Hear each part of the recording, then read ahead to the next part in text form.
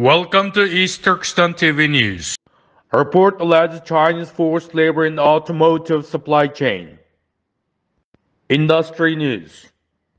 The Birch report documents how automakers may be complicit via their long supply chains. A report alleges the Chinese government uses forced labor to control Uyghur population and points out how the global automotive industry may benefit. Identified in the report are 50 international automotive parts or car manufacturers sourcing directly from the companies operating in East Turkestan. Automakers have responded cautiously, all pointing to the codes of conduct to which they expect their suppliers to adhere. A Birch report released this month has landed with a heavy thud on the doorsteps of the world's automakers. From a team at Burton's Sheffield Hallam University headed by Laura T. Murphy, Professor of Human Rights and Contemporary Slavery at the school's Helena Kennedy Center for International Justice. It's both deep dive into the Chinese government's supported use of forced labor to control Uyghurs and a meticulously documented account of how automakers might have complicity in and benefits from what amounts to slave labor in their long supply chains. The report painfully recalled the revelation of the German automakers making use of slave labor in World War II. Among automakers accused of complicity in German war machine, Audi, Volkswagen, BMW, Daimler-Benz, and even Ford and General Motors. In response to the Sheffield Hallam report, automakers have been quick to brandish their codes of conduct for suppliers, which not surprisingly ban the use of coerced labor. The question remains, however, do automakers follow through actual on-the-ground factory floor inspections that ensure the codes are being followed? Some say they do, with others it's not clear. There are an estimated 12.8 million Uyghurs, a Turkic ethnic group, centered in East Turkestan, a land occupied by China. According to the BBC, human rights group believe China has detained more than 1 million Uyghurs against their will over the past few years, in a large network of what the state calls re-education camps, and sentenced hundreds of thousands to prison terms. Recent decades have seen a mass migration of Han Chinese into East Turkestan, allegedly orchestrated by the state to dilute the East Turkestan population there.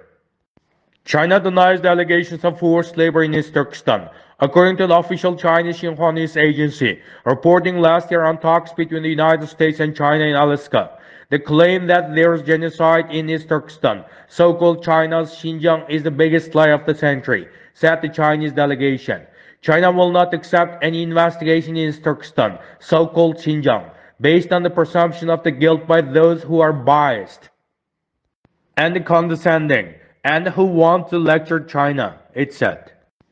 The Birch report says the United States received a quarter, $11.5 billion, of the $45 billion in Chinese auto parts production in 2021. It also said the research had identified more than 50 international automotive parts or car manufacturers or their joint ventures that are sourcing directly from companies operating in East Turkestan or from companies that have accepted Uyghur labor transfers across China. The latter point is important because coerced workers have reportedly been transferred out of East Turkestan to factories across China. There is substantial information regarding automotive electronic companies outside the Uyghur region that are benefiting from the state-sponsored labor transfers of Uyghur people, the report said. Murphy told Autoweek, the auto industry has a lot of work to do to extract supply chains out of East Turkestan. This is because the Chinese government has deliberately moved automotive manufacturing, renewable manufacturing, and raw materials processing out to that region. She added that automakers should not only use their economic leverage to ensure that the products they are buying aren't made in that region, but should also be collaborating to put pressure on companies in the rest of China that are accepting Uyghurs transferred by the state to work in factories that make auto parts. Car makers have responded cautiously to the report's findings. In an interview, Carlos Tavares, CEO of Stellantis, told Autoweek, None of our suppliers would prevent us from visiting their facilities, but we have a lot of suppliers in tires 1 to 4 and 100 car models at Stellantis. We have a code of conduct to which we expect our suppliers to adhere, but it would be foolish to expect us to have visited them all the way through Tires 4. We are expecting all our suppliers to adhere to the guidelines. Asked about the claims, other automakers gave the following responses. Ford's Anderson Chen provided guidelines that require suppliers to confirm that work is conducted on a voluntary basis. The use of bonded, indentured, or exploitative prison labor is prohibited. General Motors' David Barnes supplied a December 9th statement. We actively monitor our global supply chain and conduct extensive due diligence, particularly where we identify or are made aware of potential violations of the law, our agreements, or our policies. General Motors' Code of Conduct prohibits harassment and discrimination, slave and forced labor, human trafficking, or interfering with the right to collective bargaining. Honda's Chris Abruzzi pointed to the company's global sustainability guidelines for suppliers, but added, "We don't discuss our specific supplier relationships." Mark Gullis of Volkswagen said, "The company rejects forced labor and all forms of modern slavery, including human trafficking. This includes work carried out involuntarily by people due to intimidation, penalty, or threat of being disadvantaged." Volkswagen has a code of conduct for business partners. The code specifically excludes child labor, human trafficking, and slavery. Gullis said allegations are immediately investigated via a grievance process. Serious violations such as forced labor could result in termination of the contract with the supplier if mitigation measures fail, Gullis said. In June, Volkswagen denied reports of forced labor at the jointly operated SAIC plant in East Turkestan, so-called Xinjiang. Former Volkswagen Group CEO Herbert Diess told 60 Minutes he was absolutely sure there was no forced labor at the plant. Andrea A. Berg, a Mercedes-Benz spokesman, said Mercedes-Benz has no direct operations in the mentioned region. Mercedes-Benz seeks to ensure that these products contain only materials that have been mined or produced without violating human rights or environmental standards. Mercedes-Benz regularly makes spot checks with its suppliers in China and other countries. The company maintains a set of supplier sustainability standards for component producers. Parts made whole or partly in East Turkestan, so-called Xinjiang, are subject to the United States Uyghur Forced Labor Prevention Act, which allows them to be seized at the port of entry.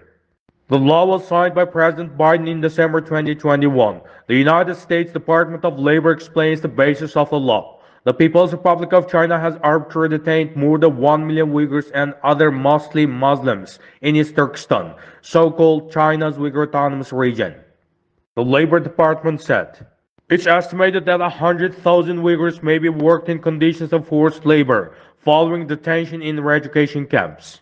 According to the New York Times, United States Customs officials have intercepted approximately 2,200 shipments, valued at more than $728 million, that may have had East Turkestan content.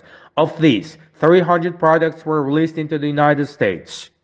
The United Auto Workers responded to the Sheffield Hallam report by urging the auto industry to shift its entire supply chain out of the region and invest in the good-paying jobs in the United States to help meet its supply chain demands. The Uyghurs are hardly the only nation that has reportedly been the subject of forced labor.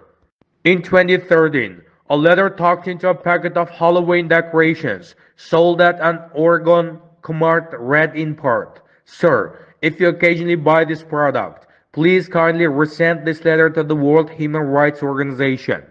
Thousands of people here who are under the persecution of Chinese Communist Party government will thank and remember you forever." The letter was traced a 47-year-old man, a former labor camp inmate, who was a member of the outlawed Falun Gong spiritual group.